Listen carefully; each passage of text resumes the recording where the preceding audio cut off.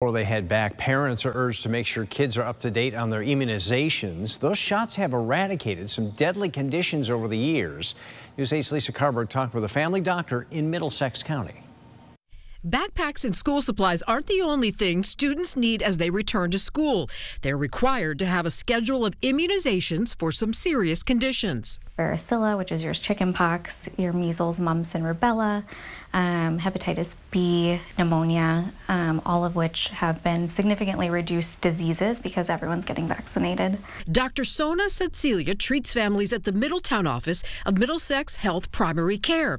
Aside from giving kids these vaccinations, she also does something called a catch-up schedule for families who have fallen behind. You don't necessarily need to wait as much time between vaccines, and we can combine them with other ones so that you don't have to wait as long to be completely vaccinated and can return to school safely. And for older kids, HPV vaccines are available to prevent a virus that can lead to cervical and penile cancer. The first shot is at age 11 or 12. Initially, it was a vaccine that some people had a hard time getting behind just because HPV virus was not something we talked about. But as more and more people are getting educated, we are seeing a higher rate in the folks that choose to get it. And older teens need boosters to protect them from dangerous, even deadly viruses. Meningitis can be very common in that college dorm setting around other individuals. So we do give that 2 parts at the age of 11 and 16, as well as with a booster right before they go to college.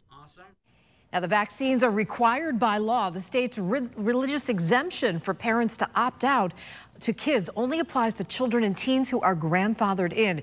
Your doctor's the best place to start with questions. Lisa Carberg, News 8.